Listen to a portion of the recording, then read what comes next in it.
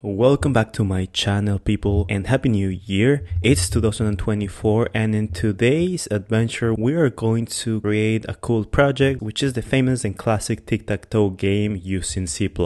In this tutorial I will guide you step by step in the process of building your own console-based tic-tac-toe application, exploring some key concepts of C++ programming along the way. From setting up the game board to implementing player moves and determining the winner, you'll gain on some hands-on experience with C++ development. Whether you're a novice developer or looking to enhance your skills, this tutorial offers a fun and practical introduction to game development with C++.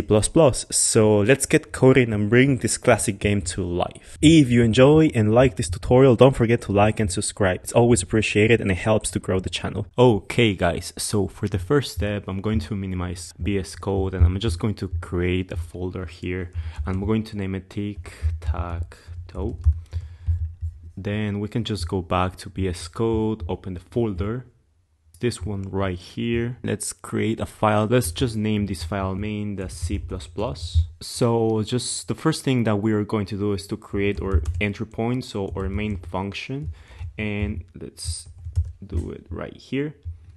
The next step that we're going to do, we're going to import our IOStream library that contains our input and output stream library, which is necessary for input and output operations. Okay, so just type include, and right here we have to name it IOStream. The next line that we're going to write is the statement that allows you to use the entities from the standard C++ library without explicitly qualifying them with std double dots. Just type using namespace. Now we can test our main function. I'm just going to output something in the console to test our program. Okay, so let's type cout and type hello world.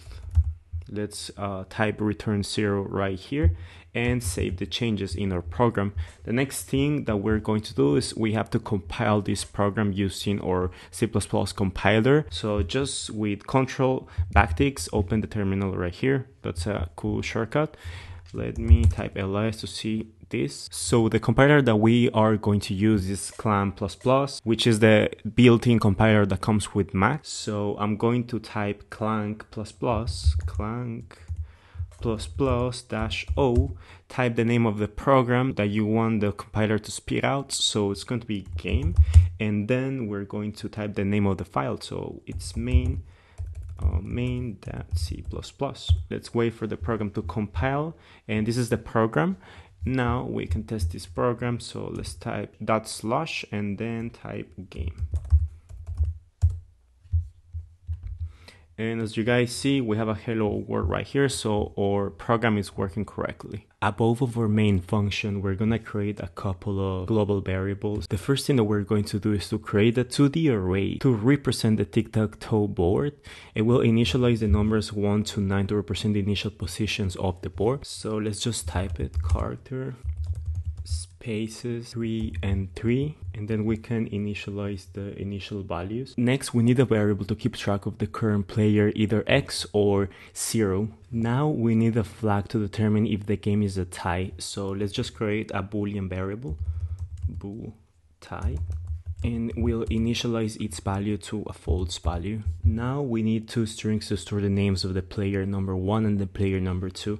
So let's just create a string player 1 with an empty string as the default, and we can copy and paste this and repeat it for number 2 player. The next step that we are going to work on is to code our display board function. This function is responsible for displaying the current state of the tic-tac-toe board.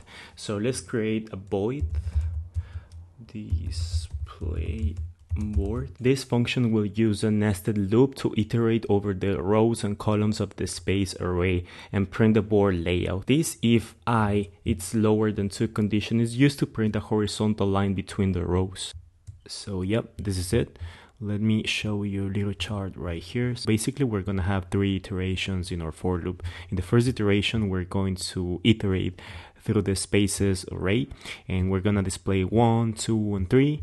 The second statement is going to display these two vertical lines, and the third statement, which is the if statement that we have, is going to match the condition is going to apply. So we're going to display the horizontal line, and the second iteration is going to be exactly the same. And in the third iteration, the condition is not going to apply because the I value is bigger than 2, so no horizontal line.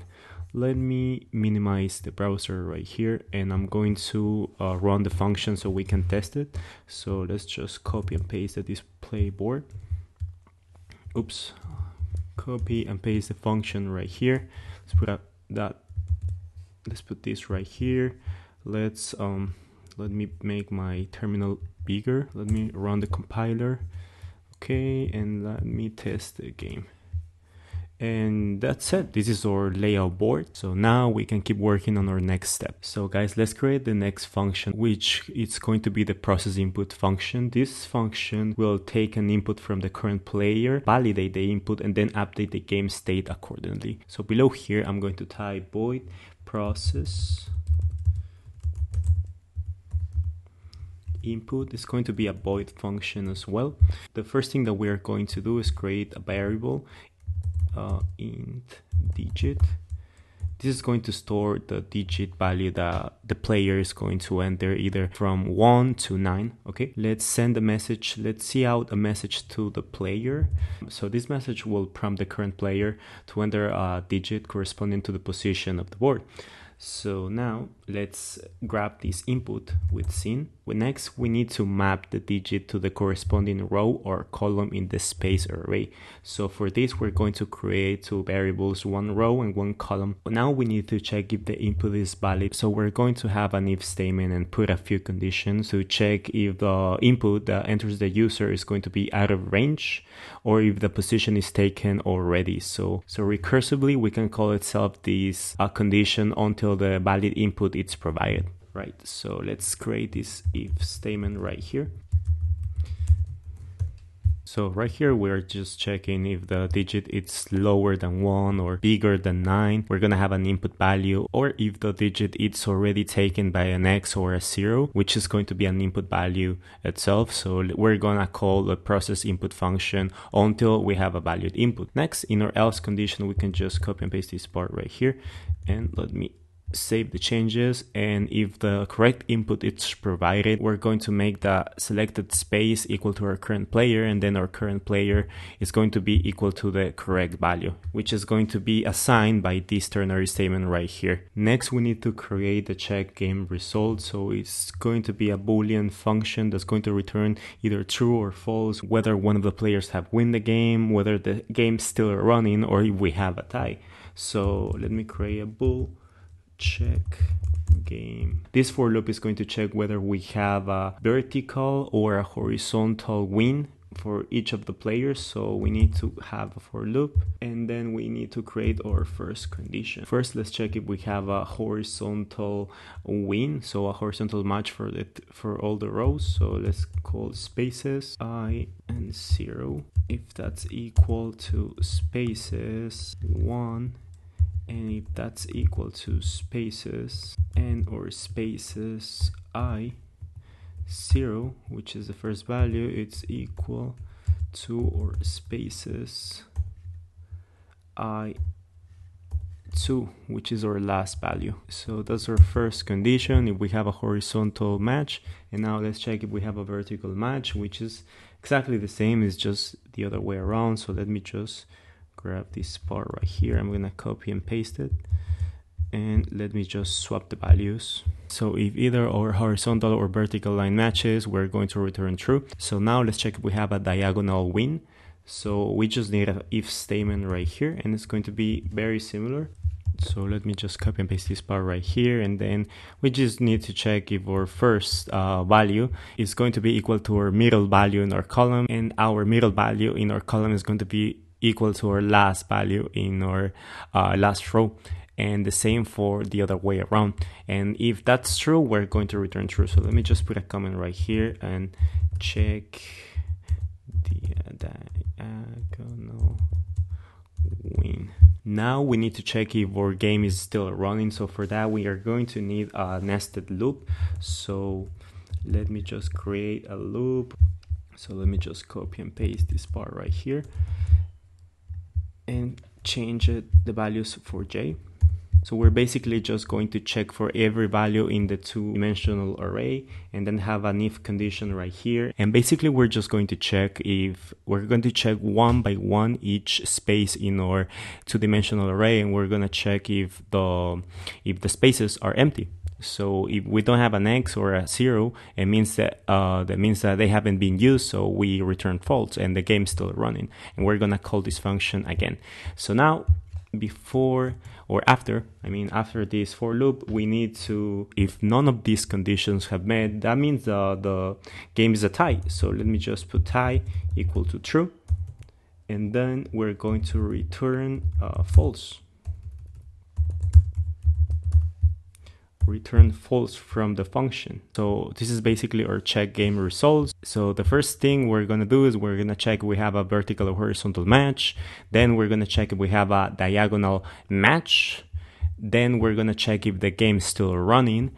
And then if none of the conditions above have been met, we're going to just, that means the game is a tie. So we're going to return false right here. So we have finally finished with our third methods. Now let's apply them in our main function in our C++ program. So let me just get rid of this display board. I'm going to get rid of this hello world, and here we can output to the user, enter the name of the first player. Let me copy and paste this part right here, and then enter the name of the second player. So now below the enter the name of the first player, we need to get the name of the first player. So let's use the function getLine. So getLine. Let's grab the scene and player number 1. Now we can duplicate this function here, but for second player, okay? So, the second player. Let me save the changes to refactor the code. Next, let's output a message to the player number 1 that they will use X, and output a message to the player number 2 that they will use 0. So I'm just gonna copy and paste this part right here. I'm going to add a player number 1 here. Let's get rid of this message and is player 1, so they will play X. Let's put a space right here, and we can copy and paste this code again, but for player number 2, and use a 0 instead. I think this is good enough. Let's refactor the code, and below here we can put our while loop. So our while loop, and then we're gonna check if it's not true. So if the check game results function it's false, we're gonna keep running until until it changes to true. So here we can display board function, and then run the next function, which is a process input. Oops, I forgot this part. And yep, I guess that's it, right? So we can display the board function again after the while check. Now the next thing that we need to do is to display the results to the player, right? So we can have 3 results. So let's put an if statement. So if statement, and else if right here, and then an else condition. So for the first one, let's check if the current player it's equal to X, and if tie it's false, we're going to output to the console the second player it's the winner. So let's grab this part and let's output second player wins. We can do the same thing for the next check. So let me copy and paste this part. So if the current player it's equal to 0 and there's no tie, we can grab the first player. Let's just grab this part right here, and then display player number 1 wins. Else, and if none of these conditions have been met, we can just output a message to the user saying there's a tie. So, and let's put a space right here. I think we also need to put a space on these lines right here, and line and line. I think this is it, right? So this will be the end. So now we need to test our code. So let me expand the terminal, okay? And compile the code first. Let's see if we don't have any errors. We don't have any errors, so let's run the game and see what happens. So enter the name of the first player. Let's enter Messi.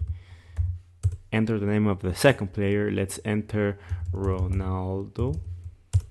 And here we have the board. So it's Messi's move. Now let's check number 1. It's Ronaldo's move. Let's check 4. It's Messi's move. Let's check number 2. It's Ronaldo's move. Let's check number 9. And now it's Messi again. So let's check 3. And it should display a win for Messi. So Messi wins. So it's perfectly working. Let's test the game again. I want to test the game for the diagonal win. So Messi, Ronaldo. So let's check it. So 1. Now let's put a 4 here. Let's put a 5 here for Messi. Let's put a 7 right here and put a 9 here. It should be a win for Messi again. Messi wins. So yeah, so the code is perfectly working. This was the end of the tutorial. I hope you guys enjoy it. If you have any questions, just hit me up in the comments down below. Have a nice day and goodbye.